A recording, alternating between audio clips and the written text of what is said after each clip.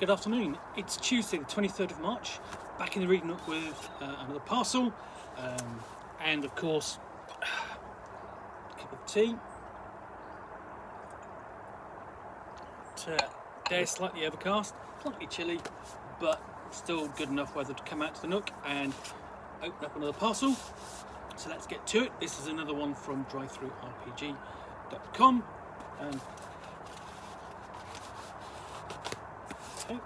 Easily enough, and inside we have this. This is Wampus Country Travel Guide 1 Lumberlands. It's by E. Jensen and it's from Lost Pages, who publish a wide number of titles for the old school Renaissance. On the retro clone of your choice. One of the very interesting ones is Genial Jack, about a city in a giant sperm whale or godwell known as Genial Jack. But this is Lumberlands, and if you can see, essentially by the check pattern, it's inspired really sort of by northern climes. So we're talking Scotland or Canada, somewhere like that. North America, or even Twin Peaks territory, even, and that's indicated basically by essentially where you've got like the image through almost like a television screen. So, make your name with the swing of an axe. Welcome to the Lumberlands, where Sasquatches, squirrels, and lumberjacks strive to control a vast and ancient forest. Delve into the weird magic, odd residents, and creepy critters who call the Lumberlands their home. It's time for maple-flavoured fantasy adventure, so Canada, of course. Lumberlands is a system-agnostic travel guide detailing a self-contained region you can drop into any fantasy campaign when you're in the mood for squirrels, flannel, and a little comedy. So, yeah, so it's, squirrels. Squirrels armed for Sasquatch, I suppose. Sword and shield, and equipped for travel.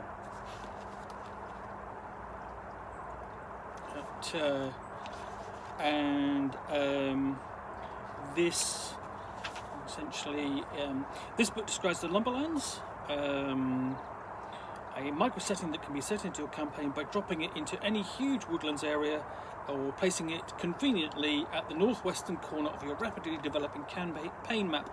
Or perhaps you're running the sort of game where the Lumberlands can be its own pocket dimension or other nonsense. Whatever works. It's been crafted with the Wampus country setting in mind. Tall tales on the fantasy frontier. Actual reference to that setting are minimal, beyond the base assumption that talking animals are not particularly strange. So if you have a setting with anthropomorphic or talking animals, then this will fit straight in. So we get into why go to the Lumberlands and things to do in Lumberlands. So lead expeditions into the dangerous parts of the forest, hunt tall tale weird beasties that harry the logging camps, search for rare plants for use in magical dewdrawers, quest for the legendary Squirrel City built around an ancient library, and more. And here we have a lumberjack going after Sasquatch.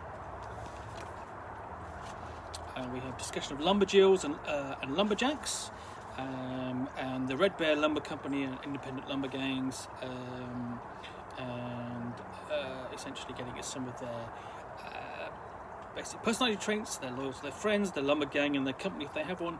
Mess with one and you've messed with all their pals, and it does this, and they're plain dealing and proud and industrious and so on. Before we go on to types, we have essentially different types of lumber characters. So, lumber fighters, lumber wizards, lumber clerics, and lumber thieves. And there are a discussion of petty gods of the Lumberlands, like Timerton and the Beaver Cult. No sniggering at the back there. Equipment of the adventuring lumberjack, the Lacko flannel, axes of all sorts, climbing equipment, and so on. And rules for customising it. So weapons, tools, even the camping gear with the sorted additive functions. And there's a list on which you can roll a D100. So on a 1, acts as a spirit level. 13 8 cup soft boiled please. 94 has a spring-loaded knife launcher. 93 built-in wax embosser, and so on. And the gunky unsung hero of the Lumberlands.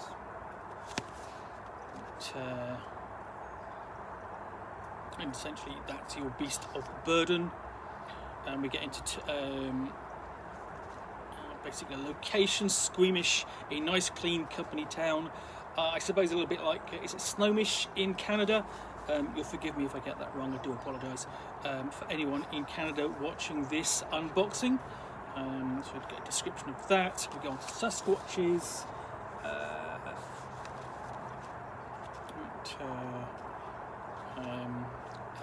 So this discusses, you know, basically where the Sasquatches come from. So Sasquatches from space, and different casts like Work Sasquatch, War Sasquatch, Bone Sasquatch, Cover Mother and Half Sasquatch, and Special Sasquatch superpowers. Full table there, and Borderkin description of the Squirrel City.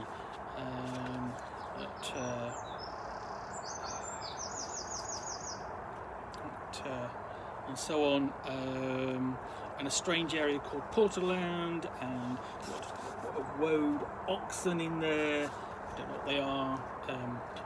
Sometimes called night cows.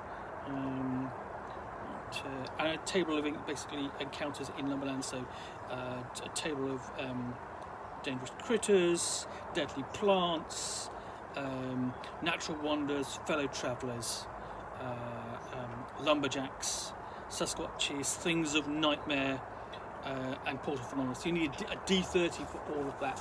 So essentially what you've got, here we go. Here's the deadly plant section, and you're just rolling a number across the top there. Flip through the pages, and then you get all the way through to your D20 and portal land phenomena.